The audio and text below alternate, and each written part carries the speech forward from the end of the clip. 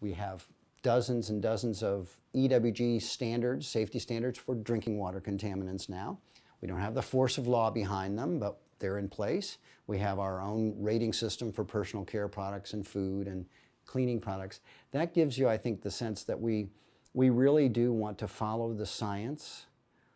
And if the government has not caught up, if industry has not caught up, we're not going to let those norms determine where the goalpost should be. And the goalpost, no surprise, should be health. Shop organically, shop for fruits and vegetables at places where they try and give you choices that are low in pesticides, even if they're not organic, following our guide. I start with food, okay? It's an everyday, multiple times a day moment where you can make a decision. Go meatless one day of the week. Go meatless on Monday. We support that campaign, and that eliminates a lot of the exposures you get from contaminants that are in the fat of meat and in the tissue itself.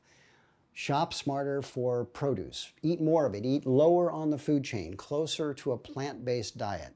That's going to eliminate a lot of toxic exposures right there and is healthier for you. Second thing, I would look under your sink.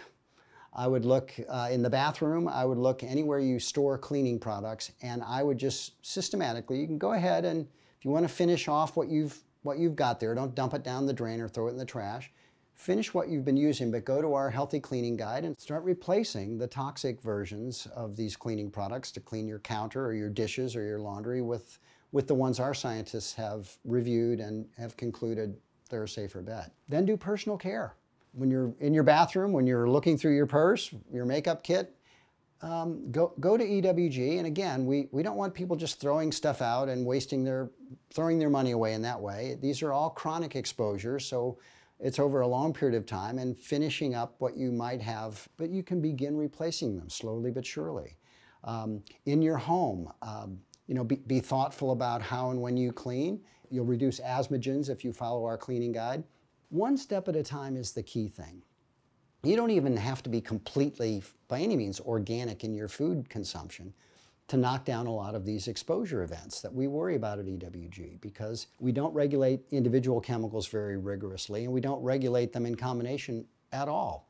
So if you're taking in multiple chemicals that have multiple effects on your immune system, there's no federal agency that's controlling that or even studying it, really.